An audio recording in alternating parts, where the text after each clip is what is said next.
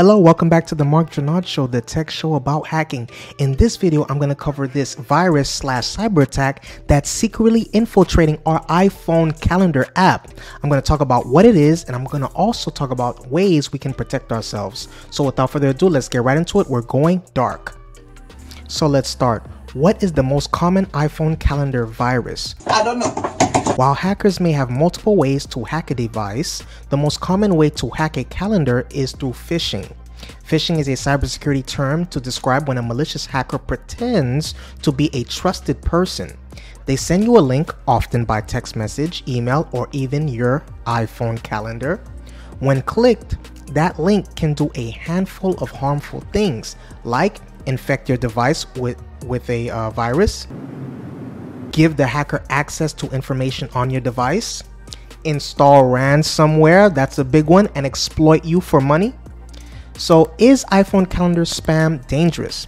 It's important to clarify what phishing viruses look like in your calendar.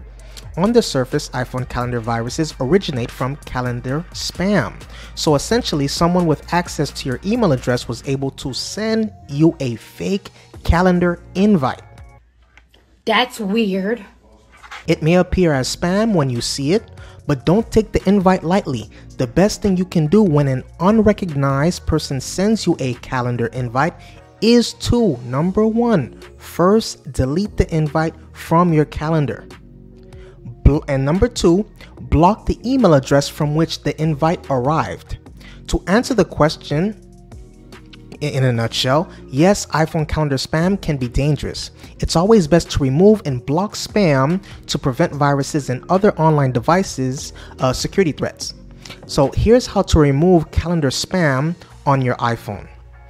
If you see a calendar invite from someone you don't know, it's best to not just ignore the invitation. Remove instance and unsubscribe from the sender's calendar. This makes it more difficult for the same person to send spam to you in the future. And here is how to delete the spam from your iPhone calendar. So here are the steps, okay? We're going to do this quickly. Number one, open the calendar app. Number two, tap the unwanted calendar event. Number three, select unsubscribe from this calendar at the bottom of the screen. Number four, to confirm, tap unsubscribe. Okay, iPhone calendar virus removal. So how do you remove a calendar virus from your iPhone, right? So let's discuss what to do if you accidentally click a phishing link and you believe your device may be infected. So first, delete the initial calendar invite containing the clicked phishing link. Then unsubscribe from the original sender, right? As we discussed in the previous point, so that no follow-up spam is sent to your device.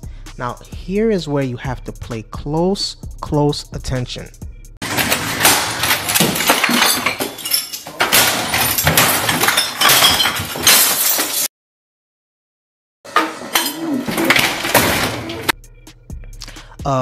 You need to pay close attention to how your device behaves over the next few days or weeks. Are connections worse? Is it crashing frequently?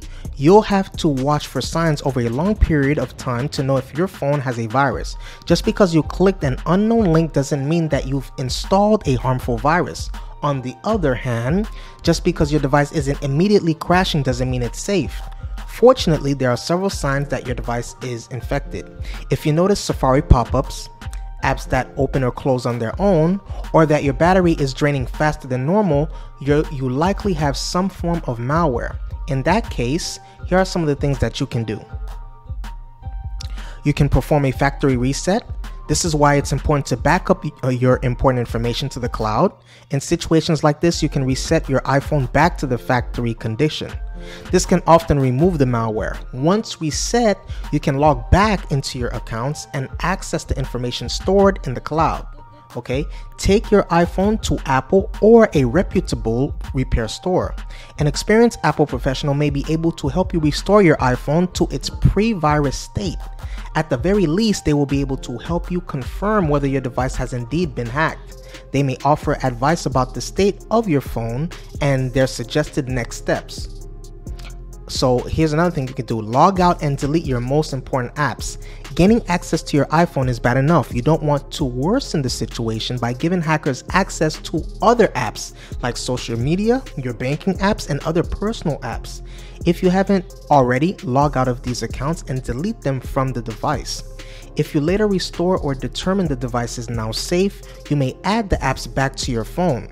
This won't remove the malware, but it may prevent hackers from stealing other important information from you. So, iPhone calendar virus prevention, it's wise to be prepared. Even if you haven't been hacked or exploited by an online attacker, you can take measures to protect yourself against hackers and spammers in the future, right? So here are some best practices for iPhone calendar virus prevention. Delete and unsubscribe from meetings with people you don't know. Never click a link in the calendar invite that is from someone you don't know. Keep your personal and professional email addresses private so that you don't become a target for future hackers. Maintain strong online security software to protect against viruses and malware. Periodically check who has access to your calendar and remove unwanted and unknown users. So that is what I came up with. Do you have a better way to protect our iPhone calendar apps? I want to know your opinion. Please hit the subscribe button. Please hit the notification bell. I love you. Stay safe. See you on the next video.